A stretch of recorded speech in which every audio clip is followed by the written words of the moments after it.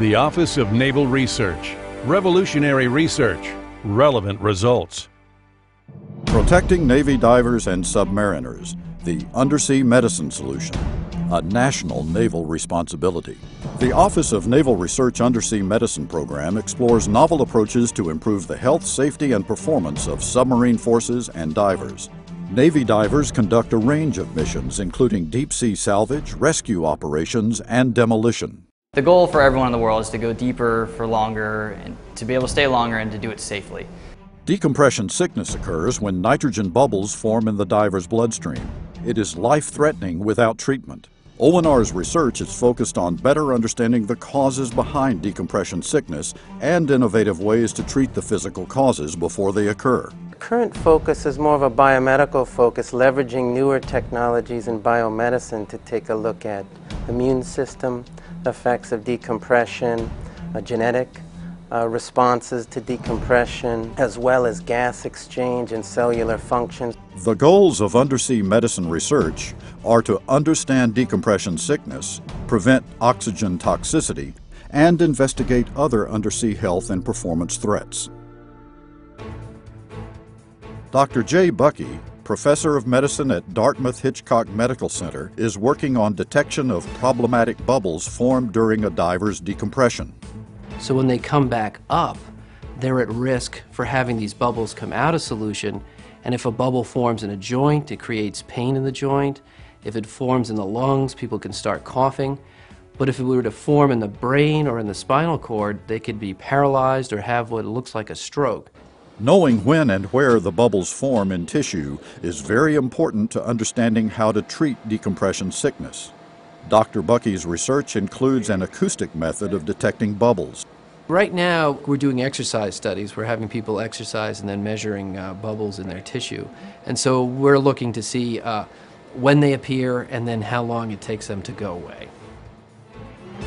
Dr. Walter Boron at Case Western in Cleveland, Ohio, and his collaborators are studying how gas molecules move through gas channels, a promising research discovery. Gas channels are proteins in the cell membrane that have holes that allow gases to move from one side of the cell membrane to the other. Well, we've actually discovered three important things about gas channels. The first is that they exist in the very first place.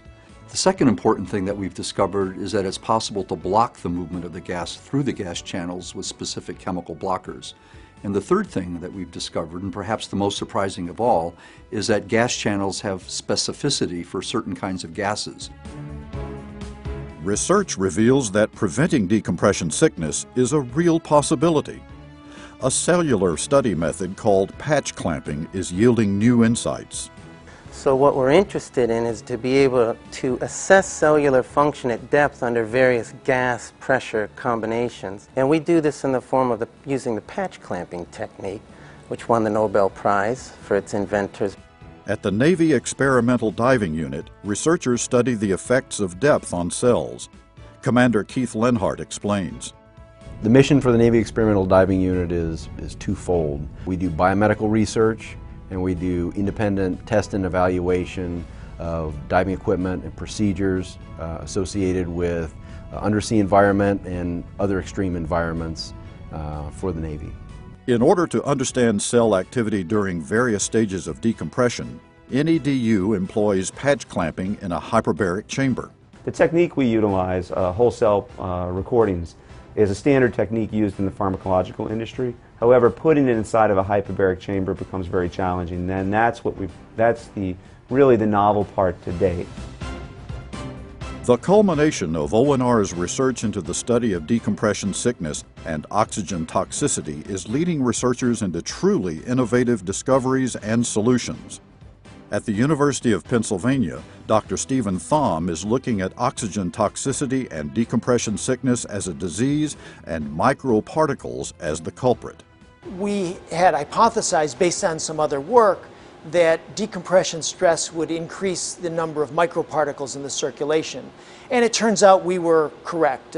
Decompression stress causes a huge elevation in microparticles, and secondarily, those microparticles will cause an inflammatory process throughout the body. But probably more important in the context of human health is Having identified microparticles as at least a component of decompression sickness, we have also developed ways of getting rid of microparticles.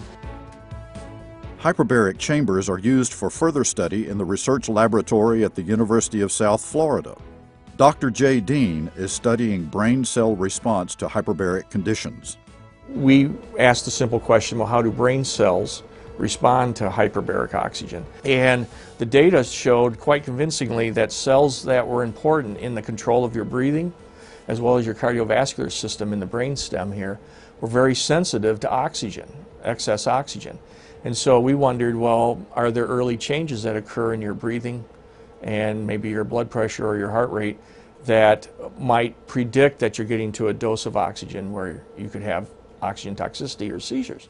Dr. Dean's work has shed light on the role of oxygen toxicity in seizures, as well as surprising new information regarding carbon dioxide retention.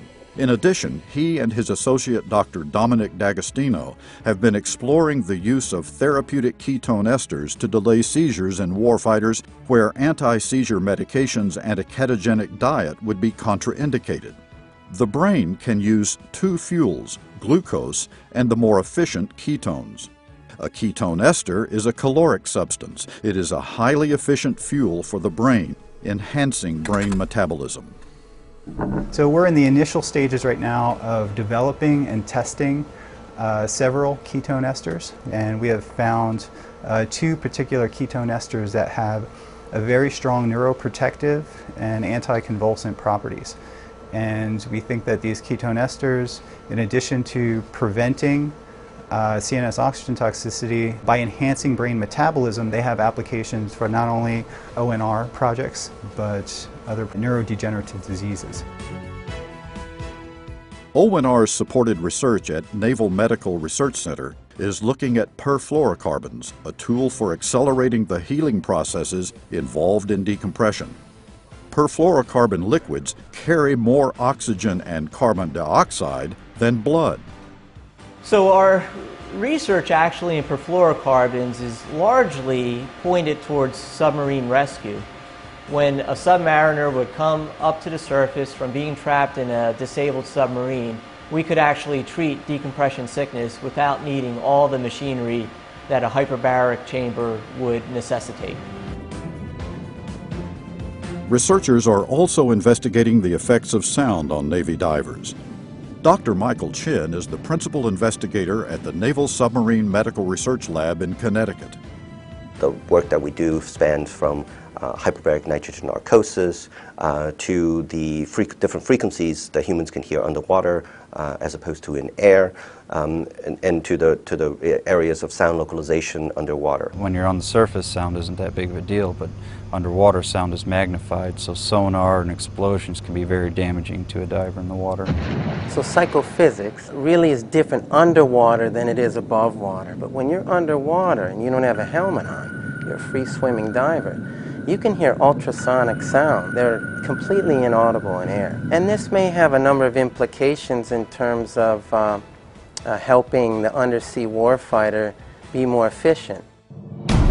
ONR's undersea medicine research continues to develop discoveries that will help the Navy diver and submariner remain underwater longer, work more efficiently, and return safely.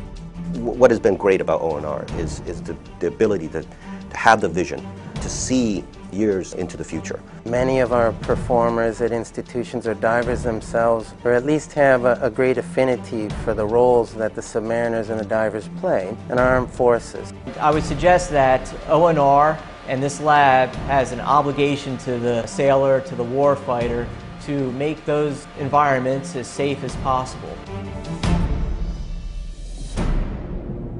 For more information about the Navy's Undersea Medicine program, please contact the Office of Naval Research.